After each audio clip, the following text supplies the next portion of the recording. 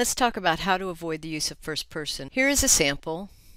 I believe that Adolf Hitler was responsible for starting World War II in Europe. Notice what happens when we simply cross out I believe that. Why do we avoid first person? They make the passages wordy. Historians assume you wrote it, so you must believe it. And it may promote the belief that what you are writing is personal opinion, not the result of a plausible interpretation of evidence.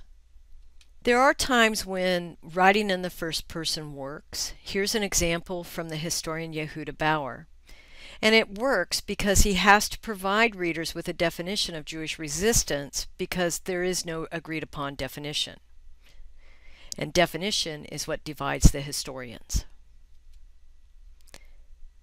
Here's another example from Christopher Browning, who is writing an essay. This is an essay, but it began as a conference presentation, and that may be why he has the first person voice there. But it also works because he is trying to set himself apart from other historical interpretations, and so it's appropriate to use the first person. As a rule, though, you still want to keep usage to a minimum to improve the reading experience. Pause the screen and read this example.